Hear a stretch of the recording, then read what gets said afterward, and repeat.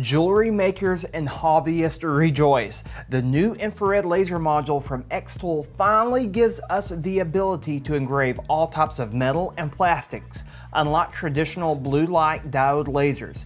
Let's do some testing and see if this is worth the current price tag of $559. Before we jump to the testing, let's look at some key features of the infrared module you will want to know. I don't want to go full nerd on you with the specs here, so in simple terms, what makes this laser so different is the infrared wavelength that it engraves at.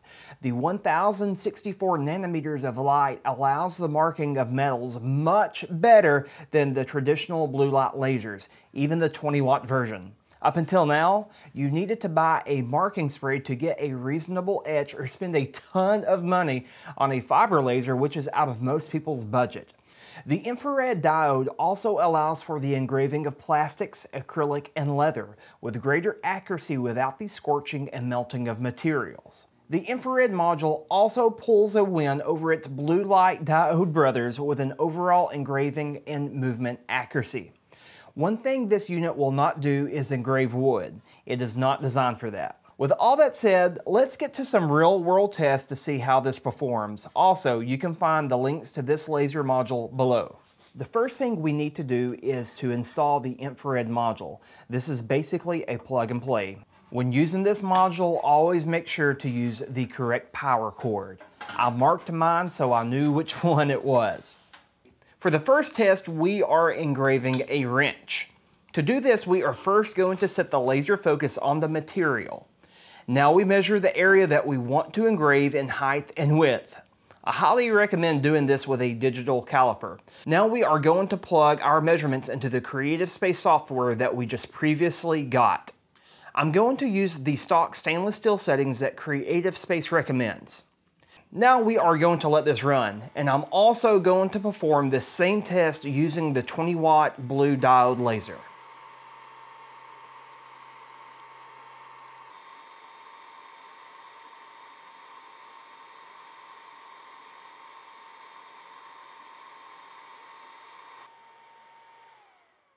The test on the wrench turned out awesome. As you run your thumbnail across the lettering there, you can feel a small catch, which means the etch is set. We are now performing the same test on the 20-watt version at 100% power, and let's see what happened. Nothing. You can see where the 20-watt didn't even touch this, and as I flip it over, this is the side that I engraved with the infrared laser. So from here on out, I will not be using the 20-watt for any more of the projects here. For this next project, I am using a necklace made out of stainless steel.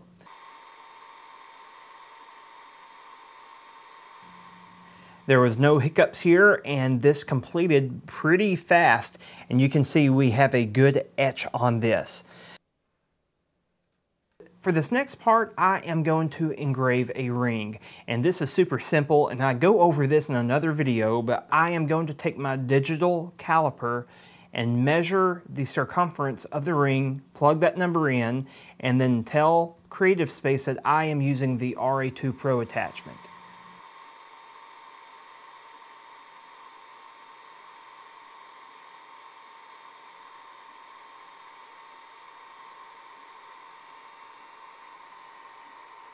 The engraving turned out a little offside since my RA2 got a little off center, but overall I am happy with what we have. I have the ring and pendant attached to this necklace, and it turned out pretty cool. Now my niece wanted this, so I will be giving this to her. For this next project, I am engraving plastic. Now, I wanted to try something crazy and engrave this picture on the back of a remote.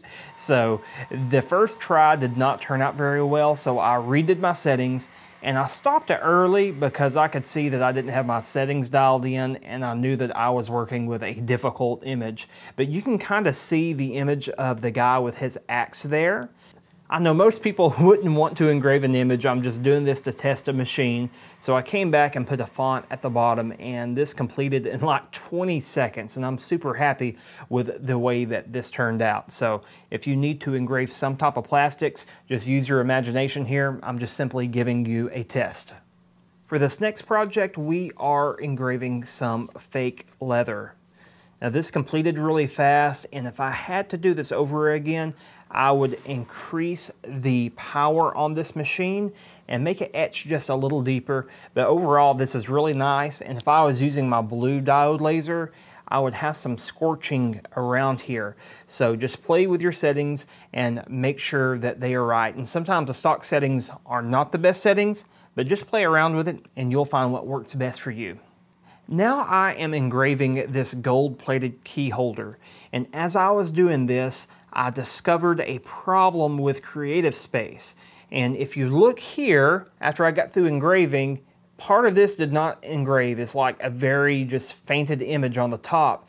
Since this wasn't working, I updated Creative Space and restarted my laser, and everything started working again. So I decided to take on a new project and do this brass dog tag. I did the same image, and this turned out fantastic. Look how dark the etching is there. If you get at an angle, it will look slightly gray, but overall, you can feel the etch in there just slightly. So I am really happy with the way this turned out. I wanted to do some more tests on stainless steel, so I am engraving this card holder with this intricate design to see how accurate this is.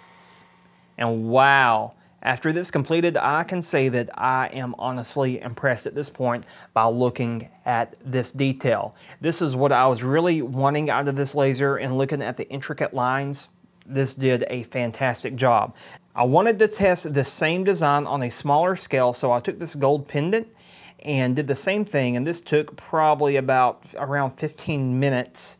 And after I got it out, I am honestly impressed with this. Now, I didn't get the design centered up, but I am looking at the small design, and it got the intricacies really good. I'm pretty blown away by this test right here. This exceeded my expectations. I had this cheap multi-tool laying around, so I decided to engrave this as well, and it's looking pretty good here. I wanted to do one more quick test on stainless steel, so I engraved this pendant that can go on a dog necklace, and it turned out pretty good. Now for my favorite part, we are going to clean a coin, and I placed this penny down here, and I had my settings turned up too high and too slow, and I actually ended up burning this penny, removing some metal from it. So I stopped the test and I started with another one, and after I bumped my speed up to 200, it turned out fantastic. So I just did half of this penny from 1976, and it turned out perfect. I mean, that is so cool. Now, I don't recommend engraving old coins, especially if they are collectible, because you will destroy the value. So please don't do that. So, but anyway, overall, this was really fun to do. I may have to do some more of these. There's just something satisfying about that. Before I tell you my conclusion and the things I don't like about this infrared module, let me tell you some things I do like. Number one, the ease of use. You saw earlier that this is a plug and play. You can just plug this right in and get results fast, especially with Xtool's Creative Space software. I used the stock settings for almost every project here. Having this infrared module paired with the blue light diode is like having the best of both worlds. I can engrave metal with this one and cut wood and engrave wood with the other one, and I think these complement each other really well. Another thing I like about this, which is going into the things I don't like, just hear me out, is the price. When you compare this to a fiber laser or buying a lot of marking sprays, well, this seems to be the choice right here. But with that being said, let's get to the things I do not like. This is a standalone unit, meaning that if you buy this infrared module, it comes with just this piece right here. It does not come with a frame. You will need to buy this as an add-on. So if you already own a laser engraver cutter from Xtool, you can just buy this and it's a plug and play. If you do not own any type of Xtool laser engravers or cutters, you will need to buy the laser engraver and cutter, which comes with the blue light diode, and you will have to add this as an add-on. I know this can get pricey, but you can make back your investments. In fact, in the middle of recording this video, I was reached out to by a local bank, and they asked me to engrave the glass on this cigar box. and it turned out great, and I made me some fast cash that way. So just know you can make some money with this once you put yourself out there. In conclusion, should you buy this?